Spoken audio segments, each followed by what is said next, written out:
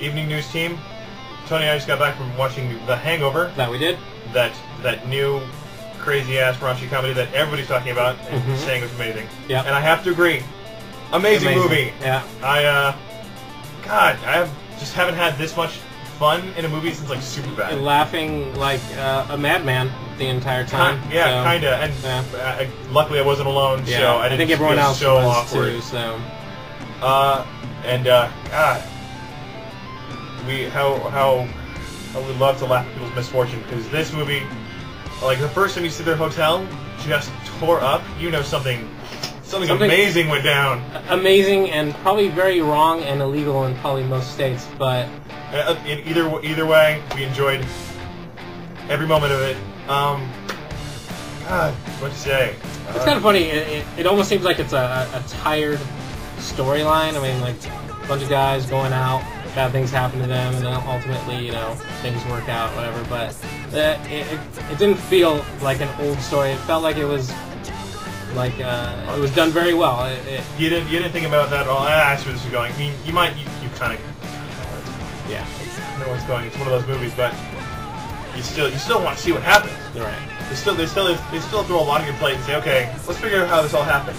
This is the guy who directed Old School, so it's very much in the vein of Old School in that it's about a bunch of guys, like a set of guys, group of friends, just doing ridiculous drunken stuff, and the roles are obviously some cast members from Old School can be flipped into The Hangover. Yeah, it's very true. You definitely have the straight arrow, the guy that does no wrong, who's our groom. The guy who does everything wrong. The guy who does everything wrong is just like the bumbling fool. You definitely have the guy who is already married and has a family and regrets it, and then you have just another just compliment to the guy who's so much a straight arrow that he's just kind of nerdy. Yeah. Everything's like, oh, I gotta call my wife and stuff like that. So a lot of the characters from Old School are definitely reminiscent to, or vice versa. Right. The characters from Hangover are reminiscent of Old School. So it's almost like you could take Vince Vaughn and Will Ferrell and Luke Wilson and put them in this movie. But the cast they do have, amazing and great cast. So they definitely feel like they are buddies. Like, you kind of believe that they do hang out for whatever reason. While the characters might be dysfunctional, you see why they're all in the movie. You see why they're all friends.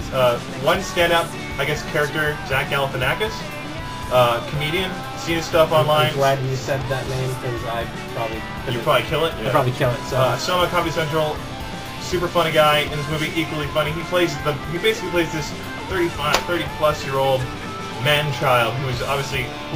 Man-child is definitely a good word for him. You'll laugh at all the ridiculous stuff that he has not done, which is very reminiscent of Will Ferrell's character. He's just, he's bent. This character is definitely a little bit more borderline creepy, but you kind of love him at the same time. You're just laughing at all. Kind of walks a very thin line between creepy and just kind of. Just want to kind of give him a hug. He walks it well, and in the end, you want to give the guy a hug. Something I told Tony that was striking about this movie, and it's weird to say about just a raunch comedy, is the cinematography it did a good job of keeping the three main guys you see 80% of the movie of, one guy you don't see for the rest of it. Most of it, yeah. But it does a good job of keeping your eye on these three guys, and they're always in shot together, and it keeps these guys a team, and you like them, and you believe it. And another fun thing that was interesting about the intro of this movie was that it starts off very idyllic, preparing for a wedding. It's all going to be very good.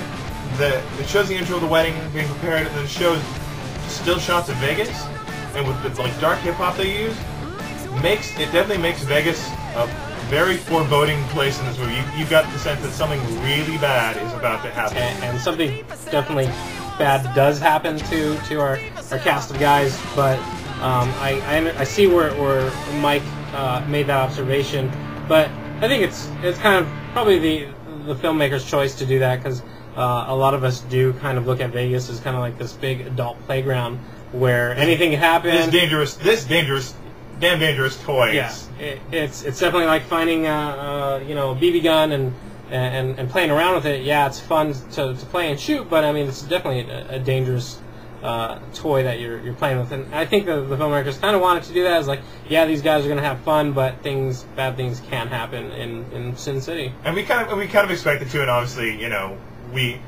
But the wonderful thing about Vegas is that no matter what happens, Jeffrey Tambor, Arrested Development alumni in this movie, you know, states the old adage that we all hold near and dear to our hearts.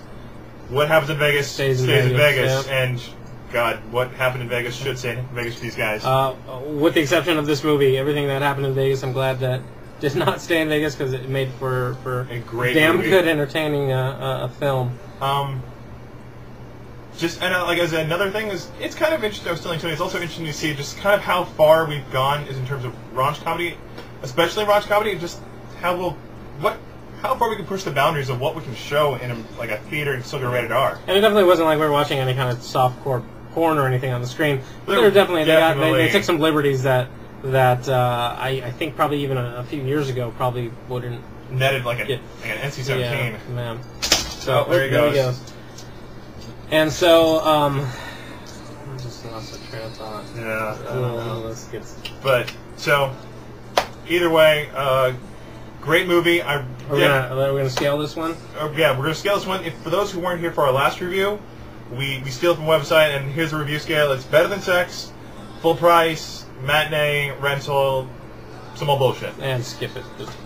Don't go see it. You know, not worth your time. Don't waste your time, exactly. But this is a very, very emphatic, highly recommended, full price for me. Go grab a bunch of dudes. It's definitely not a date flick. It'd be a little weird. I mean, depends on your audience. It depends on also the person that you're going to take to the date. You definitely have to gauge the sense of humor factor. But definitely take your dude friends. I'm gonna go see it again. Just to let you know. Tony, I wish I would have gone with one of my dude friends. But I went with this guy here, so yeah. But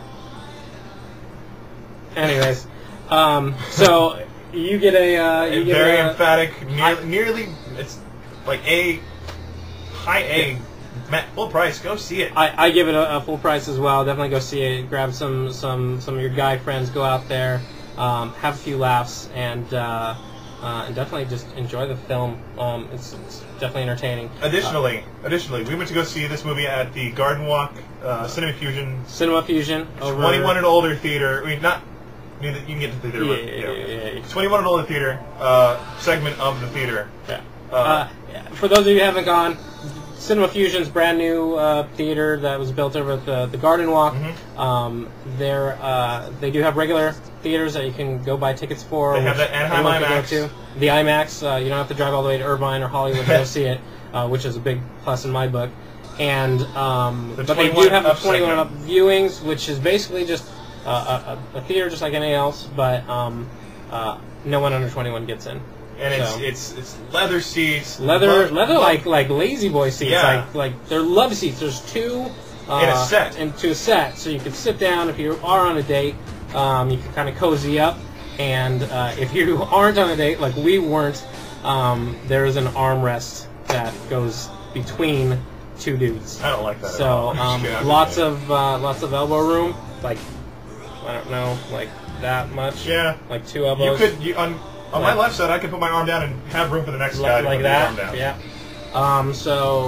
And the theater was just nice. Like the screen itself is covered with like a curtain that kind of raised. You kind of got like an old theater kind of feeling. Alcohol too. 21 and up. Alcohol. Alcohol, baby. Yeah. There's like a gorgeous kind of waiting area. Kick-ass wristbands. I don't know where mine is. I took mine off already, but there's a waiting area. You can get beer, just kind of alcohols, popcorn, candy, whatever. They have wine being chilled there, so you want to have a glass of wine beforehand. Candy, popcorn, there you go. Whatever. So, and you do have the wristbands, so sorry guys, no theater hopping. But definitely worth it. So check out Cinema Fusion. Check out The Hangover. Also, they do, I'm not validate your parking? I'm not scratching my butt, but they do classic movies. Classic movies. Look at that. Cat on the Hudson Roof, North by Northwest. Most of you guys are going, I've never heard of these movies ever. But some of you may know. Some of you might have heard of Some Like It Hot. Yeah. Some of you also may have heard of a little tiny film I like to call The Godfather. It's going to be playing there June 24th. Yeah. And I think in July 24th or 25th, they're doing Evil Dead 2. I don't know about you, but you can show our last review. Probably going to go see it. probably going to go see them just to see them on the big screen. Yeah. But definitely go see The Hangover. Full price. Full price. Go see it. Just do it.